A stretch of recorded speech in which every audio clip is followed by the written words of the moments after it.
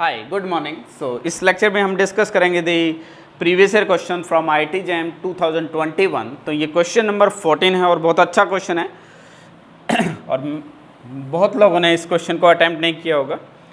तो question number 14, question में आपको दो स्टेटमेंट गिवन है। Consider the following statement. First statement है the group Q plus has no proper subgroup of index of finite index।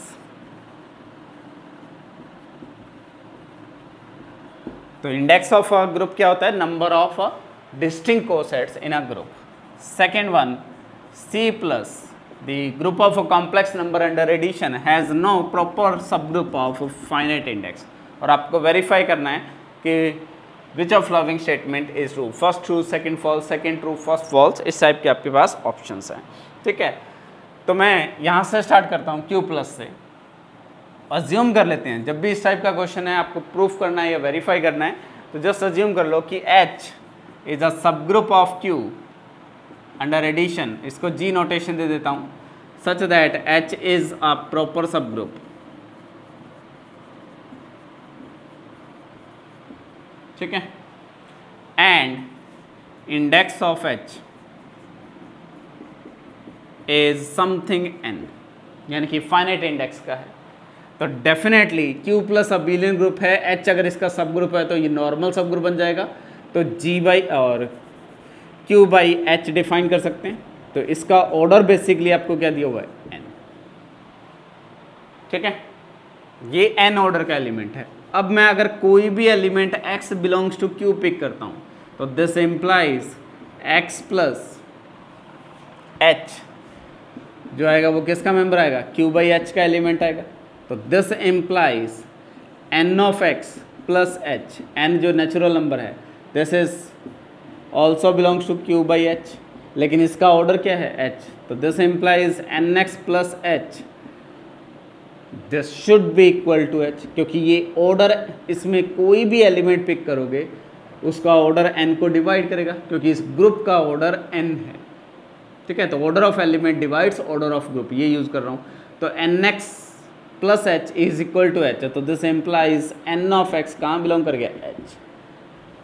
तो इस इंफॉर्मेशन से हमारे पास क्या प्रूफ हुआ? For every x belongs to Q implies n of x belongs to Q। तो this implies if कोई भी x belongs to Q है तो this implies x by n, से this is y, also belongs to Q। और इस property से n of y which is equal to n time x by n which is equal to x belongs to क्या आ जाएगा? Sorry, this is h, this is belonging to h हो जाएगा। तो this implies for every x belongs to this, x belongs to this. तो h क्या आ गया? Sorry, Q क्या हो गया? कंटेंड हो गया H में, और H ऑलरेडी सब ग्रुप है Q का। तो this implies Q should be equal to H, which is contradiction, क्योंकि हम क्या अज्यूम करके चल रहे हैं? प्रॉपर सब। तो ऐसा कोई भी अबेलियन ग्रुप ले लो जिसका ऑर्डर इनफाइनाइट है और उसमें हर x के लिए, इसको मैं अगर G देता हूँ, H अगर प्रॉपर सब ग्रुप है इस G का और G का ऑर्डर इनफाइनाइट है और हर x के लिए अगर n ऑफ x बिलोंग कर रहा है H में, तो डेफिनेटली ये दोनों ग्रुप क्या होंगे? G और H क्या होंगे? सेम होंगे, यानी कि H प्रॉपर नहीं हो सकता।